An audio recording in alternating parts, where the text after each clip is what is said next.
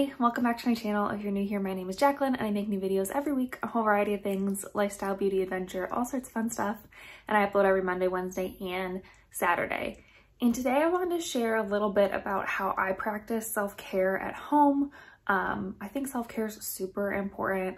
I know, especially if you're, a busy person, got a lot to do and stuff. I think it's important to take even just a little bit of time to take care of yourself. If you're not taking care of yourself, it's hard to take care of other people, take care of what you need to get done. I just think it's really important. I love to practice a little bit of self-care every single day in all sorts of different ways.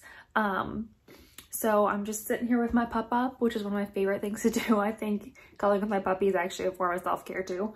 And I have a coffee and I just want to share a few things that I like to do to promote my own self-care at home. Also, I love this mug, my mini mug. So obviously one of the easiest things you can do to self-care is, the normal stuff people would always recommend, take a bubble bath, do a face mask, paint your nails, those kind of beauty things. And that might seem to some people like unnecessary, like a little bit extra, but I truly believe when I take a bubble bath or do a face mask or paint my nails, I feel better about myself and I go to bed happier, I wake up better. I just feel better overall when I do those kind of things.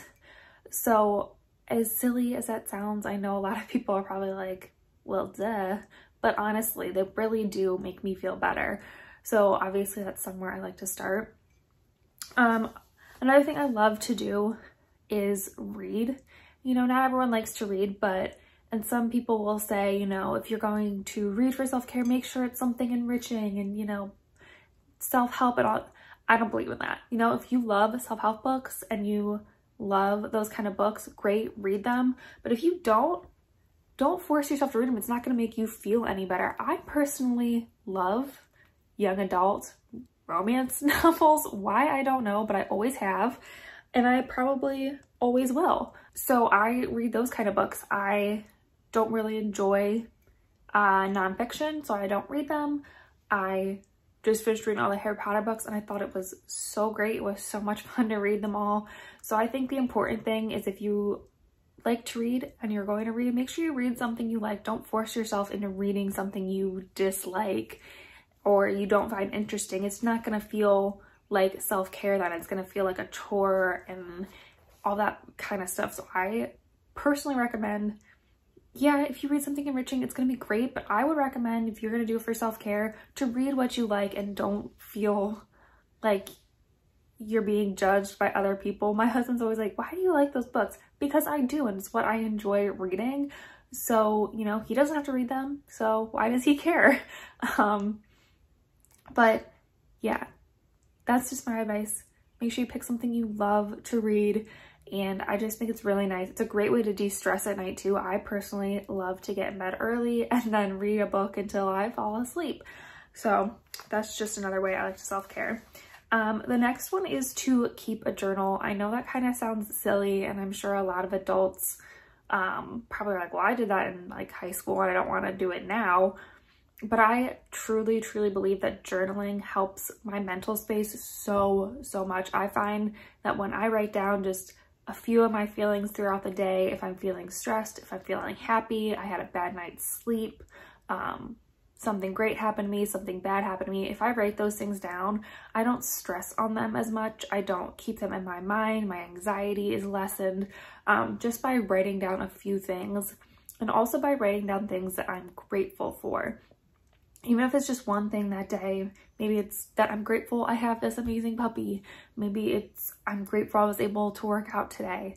Anything like that, I find just writing those things down makes me feel so much better throughout the day. And my mind doesn't wander to the bad thoughts, to the anxieties, stuff like that. So I believe that journaling really is a great way to take care of your mental space too, because self-care isn't just about what's on the outside. It's not just about those beauty things. It's also about how you feel internally. And for me, with anxiety and depression, that kind of stuff just helps so much. So I always love to journal throughout my day. I keep one on my desk, and it serves many purposes, but I'm always writing in it. I just love my journal. So if you don't like to read, my next recommendation would be to watch a movie, and watch, again, movies you like. If you love documentaries, watch a documentary. If you love sappy romance movies like I do, watch one of those. If it's just a movie you've loved for years, I watch the same movies over and over and over again sometimes because I just love them so much. One of my favorite movies is You've Got Mail. I've owned when DVDs were still a thing before, you know, everyone just watched videos online. I had like 2 or 3 of the DVDs of You've Got Mail because I love that movie so much. I rewatched it so many times that my DVDs got scratched and broken.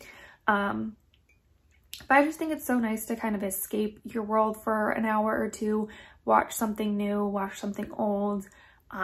It's just relaxing, cozy up with a blanket, grab a cup of tea or coffee or an alcoholic beverage if you so choose and are old enough to do so. And I just think it's a great way to kind of let your mind wander for a little bit and not concentrate on your own world, but kind of, you know, just think about something else for a little bit. And I just love to cozy up and watch a movie. It's one of my favorite things personally to do. Just a huge movie person and I love them. But again, just like the books, make sure you're picking something that you personally love. It doesn't have to be anything crazy. Like I said, I love this cheesy rom-com movies, just like my books. It's just what I like to watch and read, so that's what I always pick. The next 2 things also kind of have to do with the body. So one of my favorite things to de-stress and take care of myself is to stretch.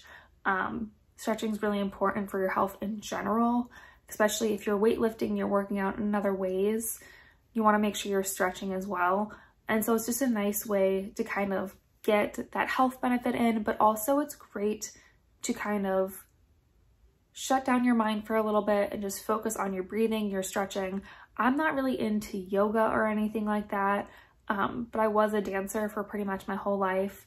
And so stretching was something I always did. And now as an adult, when I don't dance anymore, except, you know, for fun by myself in the kitchen, I find that stretching really helps just kind of center me and close my mind for a little bit and just be able to kind of push everything off for a little bit and just really focus on myself for 30-45 minutes a day.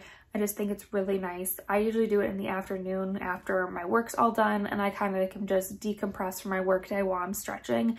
And I just find that so helpful and I always feel better after I do it. So I just love to stretch. Another thing you can do is like work out, go for a walk. One of my favorite things to do in the morning is I always take Tahoe for a walk every single morning. And it's just my favorite part of my morning. I work out, I do my cardio, and then I take him for a little walk. And it's just so calming and stretching. It's just me and him. I don't put on music or anything like that, but I just love to kind of walk and prepare for my day a little bit and take care of, you know, myself in that way before I start my day. It's just a great way to kind of center yourself. I love to also take walks with my husband. It's so great. We get a little time just together to ourselves. Neither of us really have our phones out. It's just nice to be able to disconnect from that kind of stuff and give your body a little exercise, but also just be out in the world and not have to worry about anything except where you're going and when you're gonna turn around. Another thing I love to do when I am trying to do a little self-care is either make something I like or bake a treat that I'm like. And I just think it's really a nice way, even if you're not a great cook, maybe find a recipe that's easy to follow and bake or you know, cook your favorite thing. It's such a great way to feel better about yourself. One of my favorite things is chicken tikka masala, but I can't order Indian food anymore because I don't do dairy. And so I found this amazing dairy-free recipe for tikka masala online. And I love to make that whenever I'm kind of feeling a little down, or, you know, maybe it's my time of the month. I'll find that recipe again and I just make the tikka masala, and it just always makes me feel better.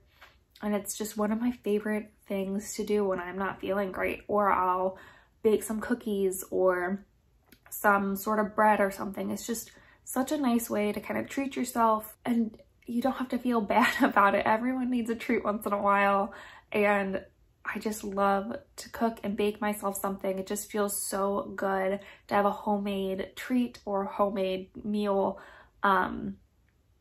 when you're kind of, you know, you need that little time to yourself. It's also just a great way to spend time to yourself and focus on one thing instead of all things that are happening around you, because you're just focusing on what you're doing at that point in time and following a recipe or whatever you're doing.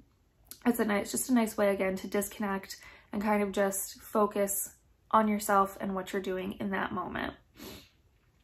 All right, and the last thing I love to do for a little bit of self-care, which I know this one's gonna be a little bit difficult, but if it's in your budget and your, you know, your limit and stuff, which I always recommend. My husband's a big budgeter. I'm not great with money, but I always try to remember not to spend outside my limit. And I just think that helps in general with, you know, your stress levels and stuff. But if you have the means and you want to treat yourself, I think shopping is a great stress reliever. Buying yourself like one new thing, maybe it's a pair of shoes you loved for a really long time and you've saved up, finally pull the trigger and buy those shoes. I think it's just a great way to make yourself feel better. I know for me personally, whenever that thing I order comes in, I always feel so much better about myself. I'm so excited to try it on, so excited to wear it out, so excited to use it. And I just love to just do a little bit of shopping when I'm feeling down. Nothing crazy, nothing too insane. But like recently I wasn't feeling too good. I went onto Hollister and I found that they were having a sale on their bathing suits. So I bought a bikini and I am so excited to get it in, and I can't wait to try it on and wear it. We're not even going anywhere soon. I don't know when I'm gonna get the chance to wear it, but it made me feel instantly better just getting it, and I can't wait for it to come in. I know the day that it does come in, I'll feel so good. And yeah, but I also know that it was on sale and I didn't spend outside my means, and it just, you know, all of those things can contribute to it. So those are kind of some of the things I like to do for self-care. I don't find self-care that selfish. I think everyone needs it. And honestly, it's not just about your outward appearance, but also how you feel on the inside. I think your mental health is just as important as your physical health, as well as your outward appearance. And I just think it all works together to make you feel really good about yourself. So just remember, even when you're a busy person, take 10, 15 minutes out of your day to just give yourself a little self-care, even if it's on your lunch break, or, you know, if you have kids after everyone went to bed, just those little bit of times to just kind of decompress and let your mind rest and, you know, not feel as stressed about the world. I think we all need that a little bit right now. And I just find these are some of the ways that I like to do it and kind of keep my mind from being too bogged down with stress and anxiety and stuff like that. So hopefully you found some things that maybe you want to try out now. I know most of these are really simple, but they're things that people often forget about when life gets busy and crazy. So I just wanted to give you a little reminder that self-care is good, and these are some things that you can do. So hopefully you guys enjoyed this video. If you did, please give it a thumbs up.